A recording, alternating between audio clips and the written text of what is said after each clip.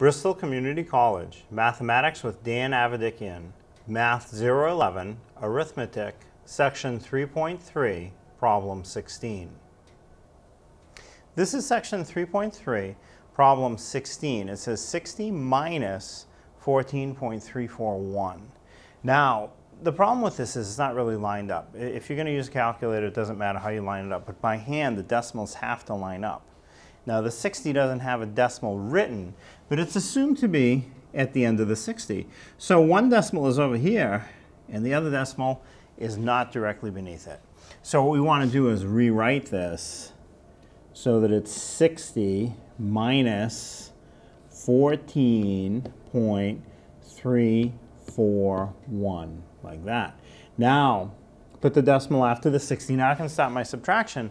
But to subtract, there's nothing really written after the 60, so you just fill in zeros. I have 3 digits under it, so I just put in 3 zeros, and now I can start subtracting.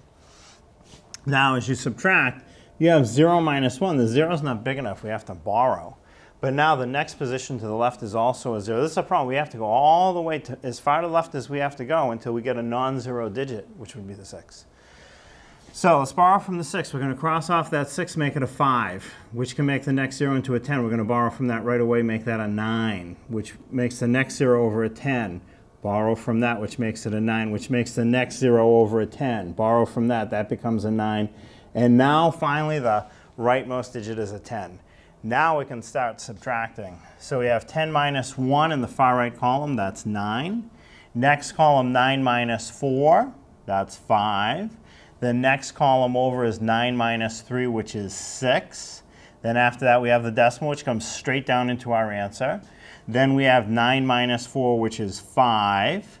And then we have 5 minus 1, which is 4.